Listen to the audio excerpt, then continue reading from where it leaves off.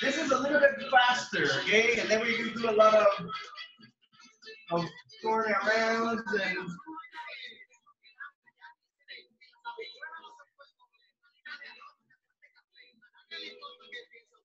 this looks professional. Yeah. We should definitely pay for this one. We should.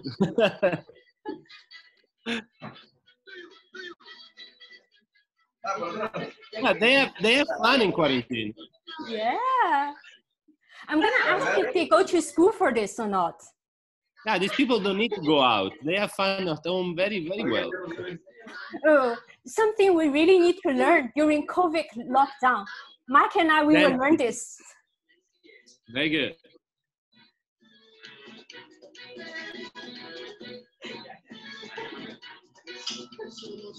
right.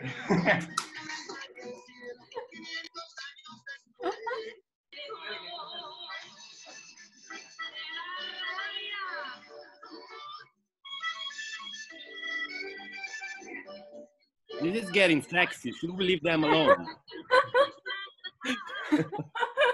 We should cover our eyes.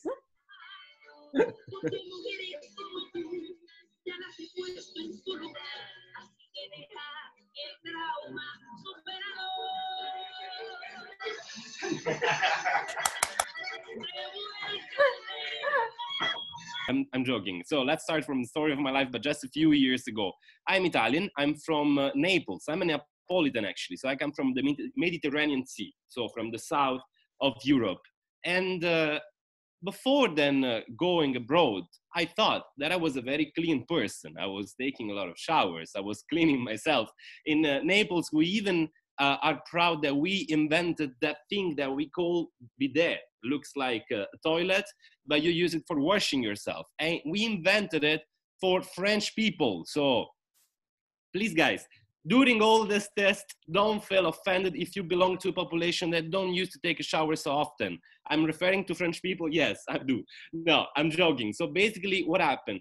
From Naples, I left and I went living in Greece. And I realized that in Greece, people were taking showers more often than me. So I was like, wait, I consider myself as a clean person, but as we have this thing, this bidet, when we feel that we need to clean our parts, we use it. So we take some showers, but we also use that thing very often. In Greece, they don't have it. So they basically are taking more showers. This is necessary. Then from Greece, I moved to Spain, where I lived in Sevilla for about a couple of years, pretty much. And in Sevilla, you know, all the south of Spain was conquered by Moorish, by Arabs. Let's say more Moorish, actually, is more appropriate. So from Morocco, Tunisia, that region, and they stayed there for 700 years. Well, if there is one thing that North Africans likes to do, and I would say all Africans, but we're talking right now about North Africans, it's cleaning themselves, taking showers, okay? So these people are taking shower about 5 times a day. They're not taking shower 5 times a day, they're cleaning themselves 5 times a day because they pray 5 times a day right now. And so basically every time you enter a mosque, you need to clean yourself. And this is something very, very good. It's not an exaggeration. If you consider that during the plague of the Black Pest in south of Spain, Arabs were surviving and Christians were not. So why? Gregory the First, which was the Pope in the 6th century pretty much. So imagine the end of the Roman Emperor, and a couple of 200 years ago, let's say, a couple of 100 years ago, decides with a specific, let's say, law, okay, to tell to all the Christian population that they must have a shower not more often than once per year. What? Having a shower was considered as a masturbation, as a touching your most sensitive points. So if you were a good Christian, you were not supposed to wash yourself that much, to clean yourself that much, okay? And now we are getting already to what we want to talk about today. So Minji, if you can, please, we got to start with the first question. Okay. I'm going to launch the first question. Please. Okay. So today, you see, guys, we don't have slides today, but we use pools. This is more interactive. I like it more. So the first thing that I want to ask to you is, who were the first in history to take a bath or to have a shower, let's say? You can all type the answer. You can all answer and submit it. And then we are going to see which one. Yeah, the numbers are moving, okay, and it's still moving. People are still typing, and I'm gonna have a rough answer very soon. Who we voted? Oh, okay. The answer is, so everybody done your poll? I guess that once everybody is done, you can even share the result. I don't know. Sure. Try. So Egypt. Okay, we got a few more people coming. 16 people voted. And, take your time. We are 20. We are 20 in total. So yeah. Oh, okay. About more than half of us believe it was Egyptians. Egyptians who took the first shower. Greek ranked second. Okay. 8% of us voted Greeks. Mongols. The Mongols came the third. 20% of us believe it was Mongols who showered first. Okay. So guys, you were right. Basically, the first, as we know today, the first that we're taking a bath or having a shower or whatever it is. Perfect. Beautiful. 56% said Egyptians. So yes, actually the Egyptians were the first one that we know according to history, right? Because if we were doing more research, we could probably discover other population before. But we have the first document of someone having a bath or taking a shower or building a bathroom or something like that 3,000 years ago at least, and this was in Egypt, okay? So Egyptians were the ones that were starting washing themselves.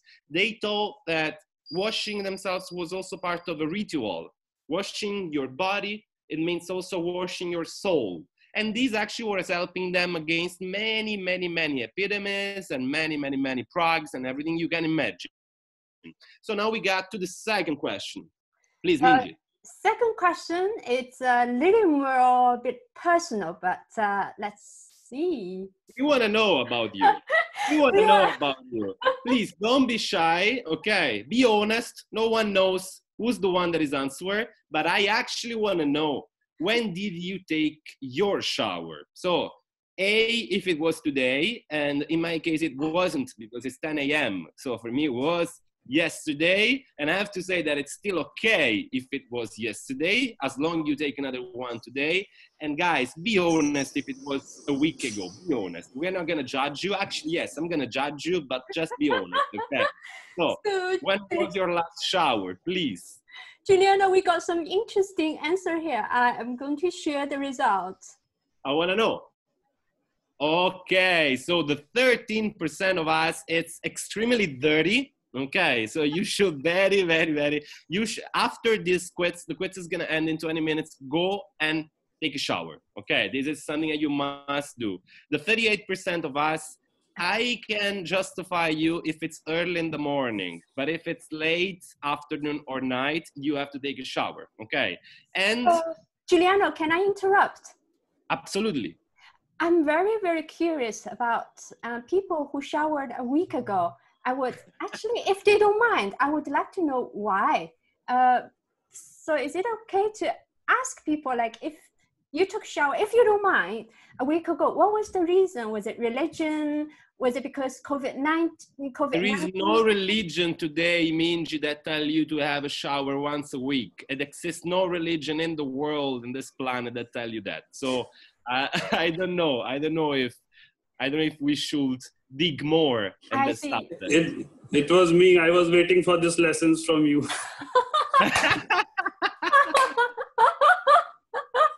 So Rupak, you were waiting for it, right? You were waiting for it. Okay, so this is very good, Rupak. Very, very, I don't know if it's good or not. I like your attitude. This is the spirit, but I really wish you're going to have a shower later. So basically, guys, what's the point? Half of us is taking a shower every day. And this is very good. This is very nice. Or at least this was the lucky day, was today, because probably you are taking a shower every week, but today was the day. So we don't know actually if everyone is taking a shower every day. The point is that, as I told you before, during Christianity in the Middle Age, having a shower was a bad thing, okay? So it was actually considered something very intimate and something that you were enjoying to do, right? So if you're a Christian, you're supposed to suffer and pain during your life in this world, because then you are gaining a paradise where you probably don't need to take a shower, okay? So this is the reason why I wanted to know how many of you were taking a shower, and later I'm giving you more details about it, because there is something very interesting, and Sayuri knows what I'm talking about, because this is a Bahia thing. It's something very specific of a state here in Brazil. When I met my wife, when my wife brought me for the first time at the house of her parents, the first thing that they offered to me was to have a shower. What did it indicate about you? What I thought at the beginning was because I was smelling, but then I realized that every day I was going there, they were asking me to have a shower. So in Brazil, and we are getting pretty much to the idea, in Brazil, one of the kindest thing that you can offer to someone is actually to use your place, your toilet, to having a shower. So this is actually something very nice, and something that is very happening, I would say mostly from people from the Northeast, so people from the state of Sayuri, Bahia, but I would say that in general, it's something common in the entire country, okay? The most you go to the south, the most you go to the colder area, the less they take a shower, okay? But this is another story. Now, let's go to the third question. Here we go. Okay, so where do you prefer to shower? So the first is at your place. So at my place, it means at your place, okay? The second is at your place, which means at my place. And then you have to explain me why you would prefer to have a shower at my place and not at your place. And the third one is in a public place. So please be honest. I don't, no worries, because Minji is not gonna ask you who's the one that is taking a shower at the public place, okay? So just be honest. So I think people are being very polite and nice. We got 13 people voted. I'm waiting for a couple of more before we can share the results. Okay, I'm gonna end the poll and share the result. Here we go. Okay, so the 88% of you is boring. I have to say this, okay? The 88% of you is it's very boring, okay? So the 88% of you is taking a shower at their place. Okay, fair, it's fine. But there is a 6% that is taking a shower at my place, and I didn't know about that, so this is interesting, I have to check. And actually, we got a 13% that is taking shower in public places. So Joanna says, Joanna is too logic. Okay, so you are too clever, Joanna, for this. A public place can be a gym. This is right. You can take a shower at a public place. After you worked out, I used to have a crappy shower at home and prefer to take a shower after my daily swim session. This is a very polite way to say that you like to take shower at public places. Actually, there is the best public place to have a shower. Have you ever been to Turkey? Or have you ever been to Morocco? We've been to Morocco. Have you been? We've been to Marrakesh. Mike and I. Marrakesh, cool. Turkey, yes. Hammam. Hammam. Exactly this. So have you ever been in an hammam? Guys, the hammam is a public place, but it's the best place for having a shower. Actually, when you go to Turkey, in Istanbul, you pay a guy to beat you. It's basically beating you. They say messaging, but it's not a message. They're actually beating you, okay? And you feel very well after that. Very, very well. You feel incredible. So I do prefer taking bath at public places. And I have to say also something. I'm from the ancient city of Pompeii that has more than 2,000 years. And we have a huge construction in the ruins of Pompeii, which is called Palestra. It's, if you translate in English, it's like a gym, but basically it was a place where people were going for exercising and things like that, but the entire population could go there for washing themselves. So in ancient civilization like Greeks and Romans, in this case of Pompeii, was a matter of the government making you possible, accessible, cleaning yourself. So they were actually building public places for the whole population taking a shower. This is very important because if you take a shower, you stay clean and you don't spread virus like coronavirus. Like this is basically the point of this. So let's go to the fourth question, Minji. Just by the way, Giuliano, there are a couple of really interesting insights from our audience. I want to know. So Joanna suggests us to make use of the free hot water and good pressure in the public gyms to take shower. And Elena, actually, she lives in a town which is an old spa town and with historic Turkish bath. Amazing. Which is this town? What's Elena? The town, Elena? In Harrogate, there's a lot of old spa towns throughout England where you would go to take the waters, but it's been restored and it's beautiful. Amazing, amazing, very nice. Yes, and Sayuri recommended, and this is something very interesting. I agree as well. So in Japan, the onsen, I loved it when we were in Japan. Sumili-chan, can you tell us a little bit more about the onsen in Japan? How it works? Yeah, actually, so onsen is a hot spring spa, and all over Japan we have very lovely hot spring spa. And now I really miss onsen because of the COVID-19. It's quite difficult to go, but it's a huge bathtub, and also we have outside spa and relax, and also it's including a nice restaurant or massage shop. It's like paradise for us, for me. Yes. Yes. I'm sure it is. I'm sure it is. And Sherry and Mike, they came up with a quite genius idea. Whenever it rains, just go out and take a shower. This is good. This is good. A rain shower is enjoyable. I was living for more than a month in a place here in Brazil that is called Boiçucanga. And it was raining for 30 days without stopping. And it was by the beach. So basically I was there because I was looking for some summer, but was raining the entire month. And so basically I was going to the beach and taking rain shower every day. That was the best to do. Yeah, sorry, I interrupted. You ready shall I launch the next poll? Please, let's go. So, this is very, very interesting. I believe you all know the answer, but let's see. What is the hand that you use to introduce yourself?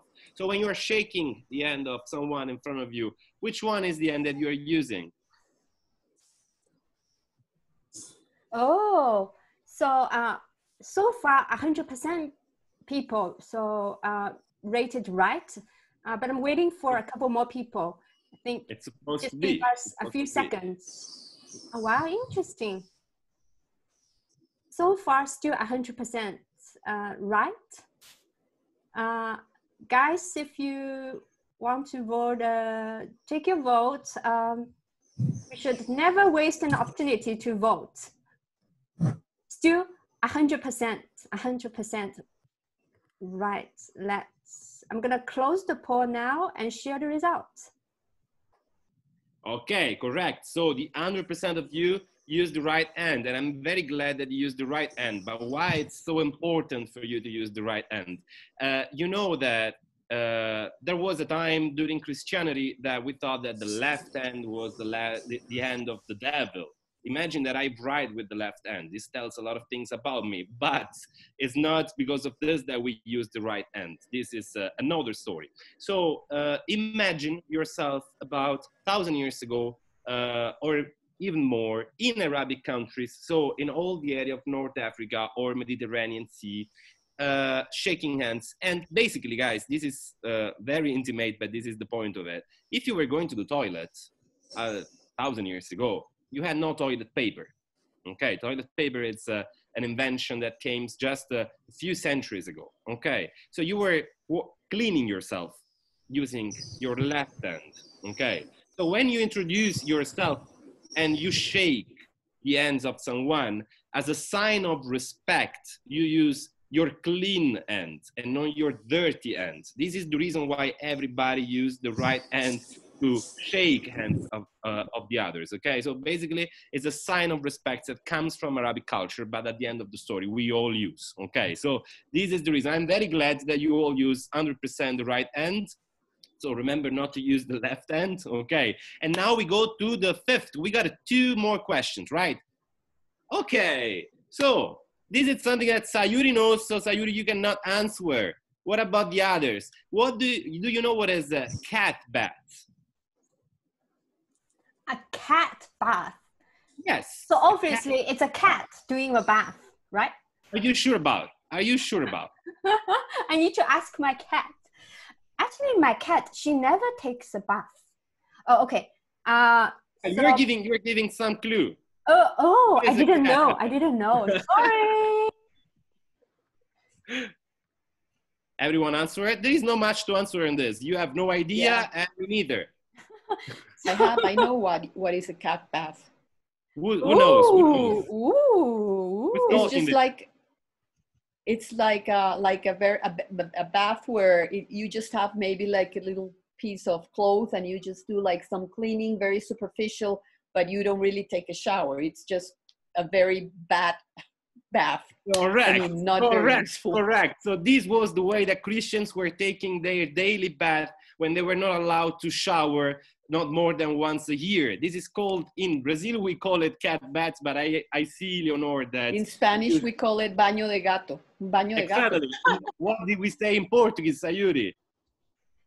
Say it, Sayuri.